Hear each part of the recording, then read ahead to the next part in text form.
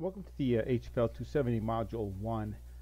This module, which is roughly a 5-week module, actually it's a 4-week module, has to do with investigating other roles that are associated with the facility manager in many facilities.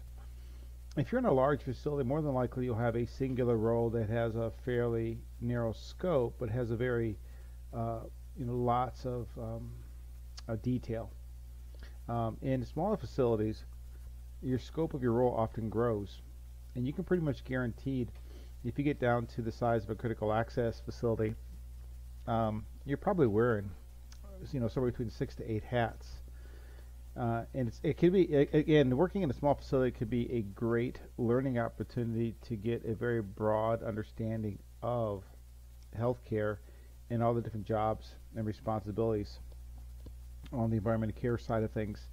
The downside is that it is really involved, and you end up chasing and putting out so many fires just trying to keep up that you learn in sort of a Swiss cheese kind of way.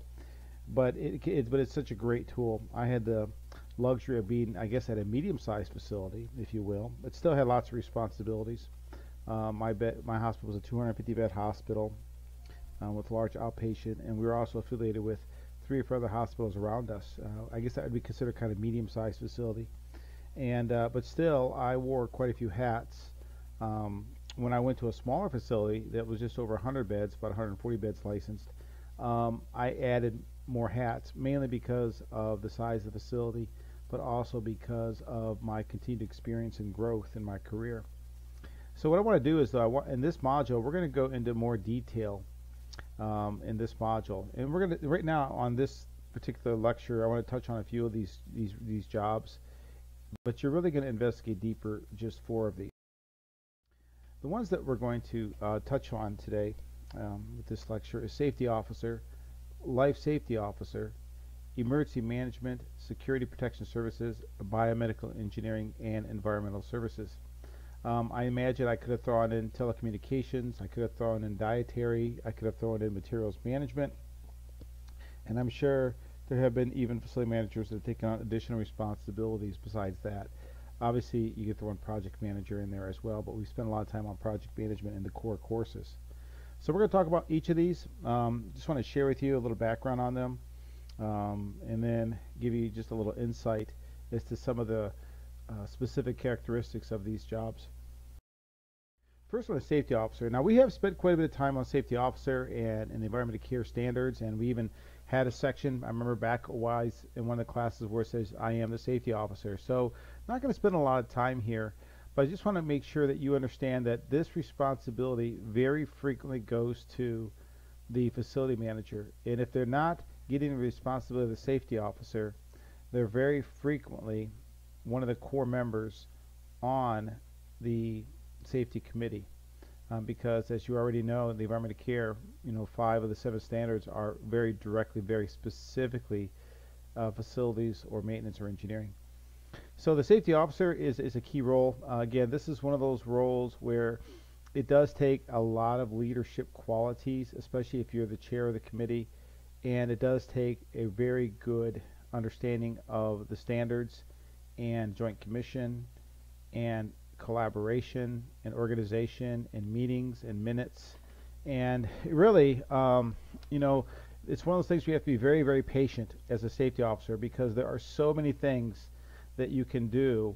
You have to prioritize and create risk assessments, and really it's a lot of organization for the safety officer. It really truly helps if you're in the size facility we have a secretary or somebody who's very competent at taking minutes and helping organize information, particularly as it relates to environmental rounds and things like that.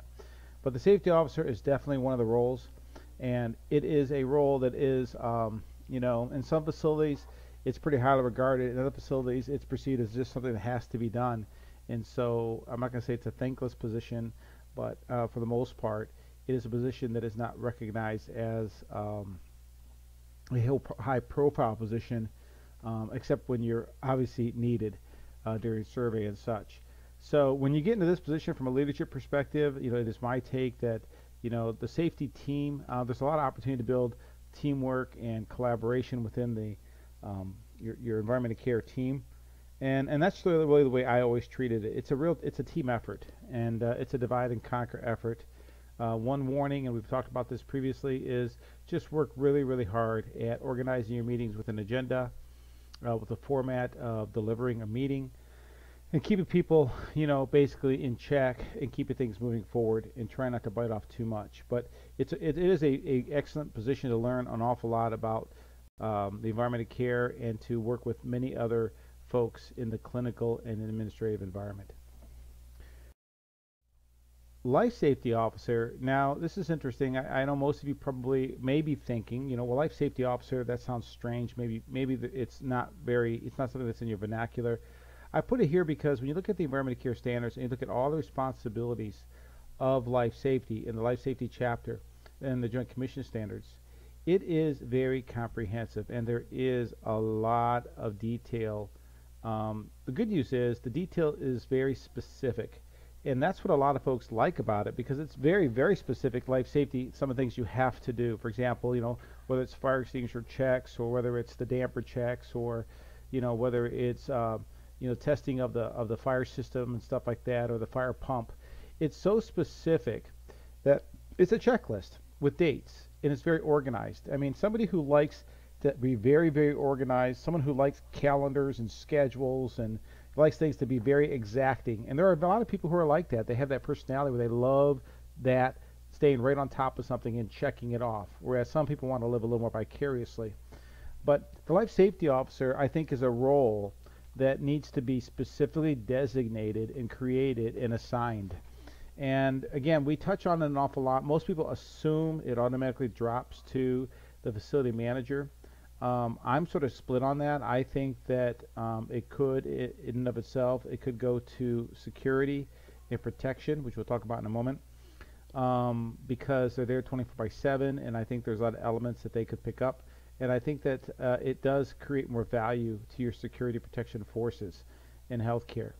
One of the greatest challenges one has, though, with this is that there is a perception, particularly with larger facilities, that have protection services that, and again, this kind of comes from outside of healthcare, but firemen and police officers don't mix in certain ways. A police officer will very specifically tell you, I'm not a fireman. Of course, a fireman will say, I'm not a police officer.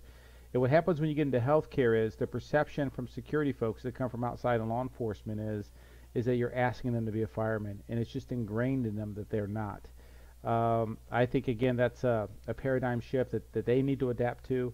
There are many good reasons why I believe that security protection services should be intimately involved with life safety. However, it often resides inside the bracket of facilities management and maintenance and engineering. I don't have a problem with that either, but in either case, it does need to be assigned. If you have the luxury of having a large enough organization where you have somebody that specifically is the life safety officer, well, then it's very easy to create this job description and understand its roles and responsibilities. Emergency management. Now, this is one we are going to go into some detail. Even though we did touch on this fairly frequently in our studies in the past, I want us to formalize this process here by going into the exercise you're gonna partake in, and this is a good time to talk about that exercise. What we're going to do here is you're going to write, if you will, a summary, a research summary using web information. With one of the assignments, I'm asking you to do an interview of somebody for one of the 4 jobs that you're going to do the papers for. But I want you to really get a nice couple of paragraph summary of what the job is about. This is sort of a paper about the job. Then what we're going to do is you're going to take the next step and you're going to create a job description. And I'm going to give you a template for a job description.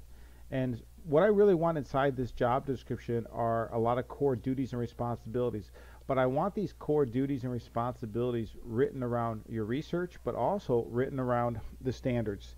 I want you to go back, examine the standards specifically for these roles and responsibilities, and I want you to extract out of those very specific elements of performance or standards that apply to the job and need to be a core responsibility. I think that should be the foundation of every job description in healthcare, because the standards again, they are a core responsibility. And I think tying it to the standards is a good way for it to become clear as can be as to what a position in a role is responsible for. And then, of course, the last thing you're going to do with the assignment is you're going to do the job description, you're going to do the roles and summaries, and then you're going to take it.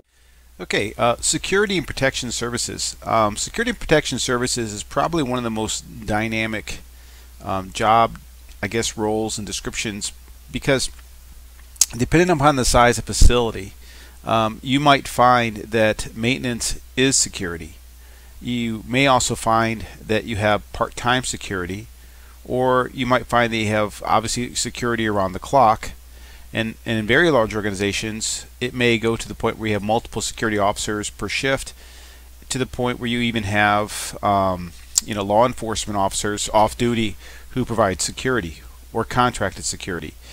And because of those dynamics, this is one of the ones that is sometimes very difficult to get your arms around, particularly in these days and times as workplace violence and as disaster management and as increased security and terrorist threat awareness is going on in our country.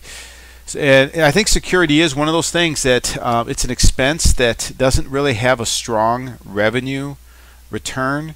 It's just an expense. And my experience over the years and over my career has been sometimes it's one of the places where you're under the most pressure to have to manage those hours and manage that time.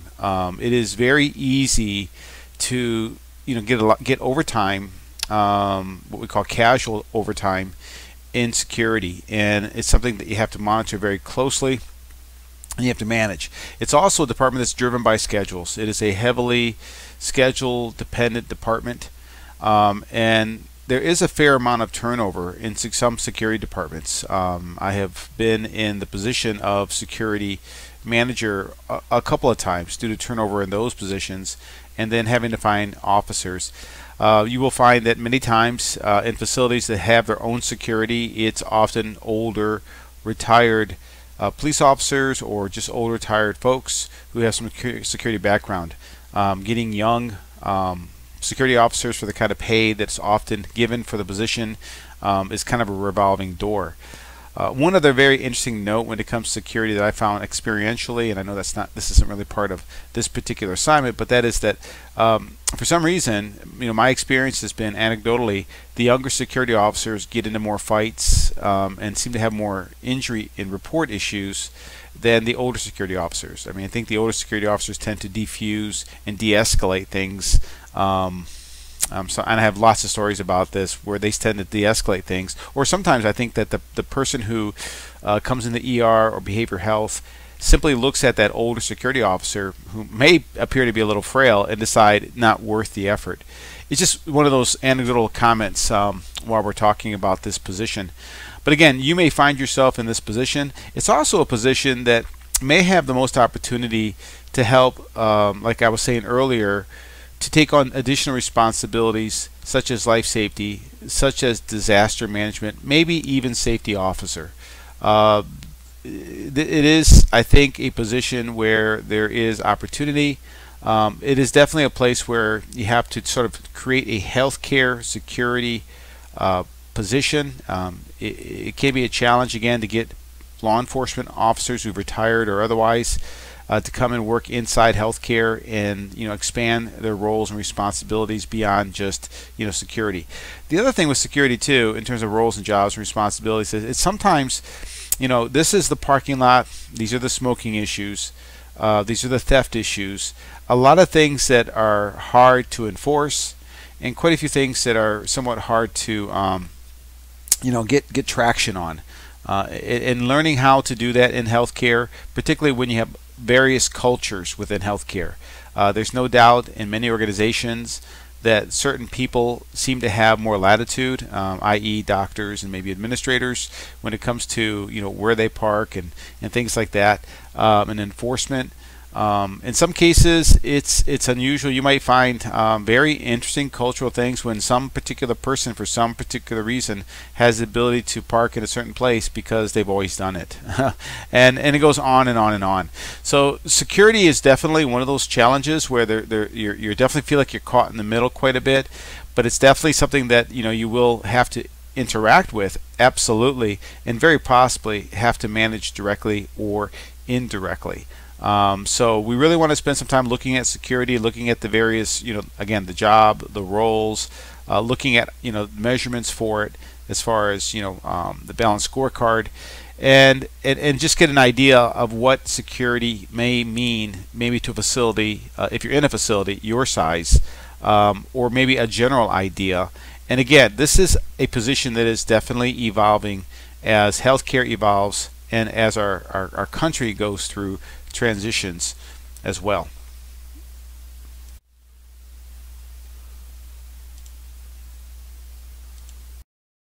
Is biomedical engineering. Biomedical engineering now is one of those jobs where it can almost often even go almost unnoticed. It's often contracted out because they seem to be sometimes so separate from everybody else kind of doing their own job. And I've never truly understood that because maintenance and biomed have a lot of things in common. Obviously, they're both taking care of equipment. They're both using computerized maintenance management systems. They're both doing very similar quality customer service reporting. Technically, they're a little different with the equipment that they use. In some cases, really, biomed's using the same equipment. It's just smaller or it's measuring more precise measurements. I will say that biomed tends to be a little more precise than maintenance in facilities. However, I do think that that's changing.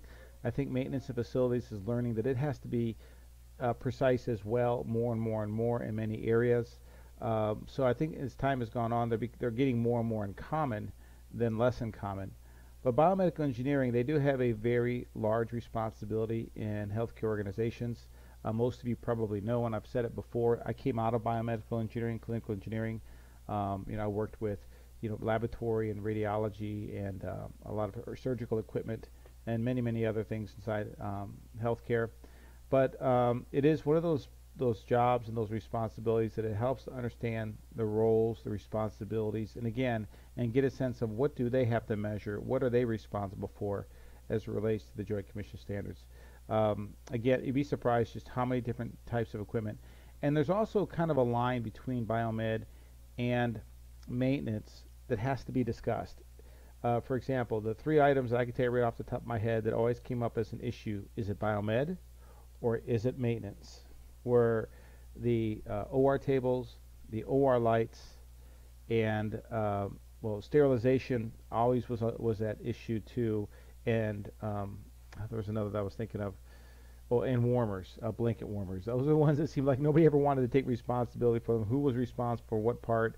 But there needs to be very clear lines delineated, and someone just has to take responsibilities for those things. So I think that there's definitely some lines between biomed and engineering, and in some places I've seen where they're very intimately involved with each other, and often even inside the same department. Environmental services, again, this is another one that there should be a very symbiotic relationship between environmental services and maintenance. One of our students that had talked about how when every time they work in a patient room, they coordinate with environmental services, and after they work in the room, environmental services comes in and does I think they even said terminal clean, but a clean of the room. No doubt that when you do projects, there has to be tight coordination between environmental services and maintenance, or if you're doing room PMs. That was always a great team effort that I was involved with when it came to room PMs, because it was such a perfect opportunity to strip and wax floors and work with environmental services to make that room just as good as it could possibly be for the patient. Also, environmental services, they're in the room every day with the patient, so they see things going on with the room, and they can certainly be of a help to facilities when it comes to working with environmental services. So it's one of those folks that we got to work close to these folks. I mean, I think you're going to hear that over and over again. If you're not directly responsible for it, there has to be a really strong working relationship with them. And so many times, working together, you can get so much more done, and you can put together just a really great perception with the customer, which feeds into our HCAPs and customer service scores and everything else in the organization. So environmental services is one of those departments that it truly does help to have that nice, tight relationship. I kind of forgot to mention one other service. Sometimes it relates to environmental, sometimes it's not, and it's laundry. There's kind of a blurry line sometimes between environmental and laundry.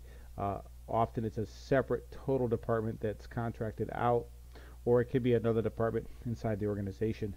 So, but environmental services, like I said, these folks are not just housekeeping. I think that was another shift that occurred some years ago, where we quit calling them housekeepers and housekeeping and start calling them environmental, because they are much bigger than just housekeeping and housekeepers. So when you study the manager and the responsibilities of the manager and the requirements of this role, it might not seem so large, but I think if you dig deep, you'll find they have a very large job when it comes to the healthcare environment.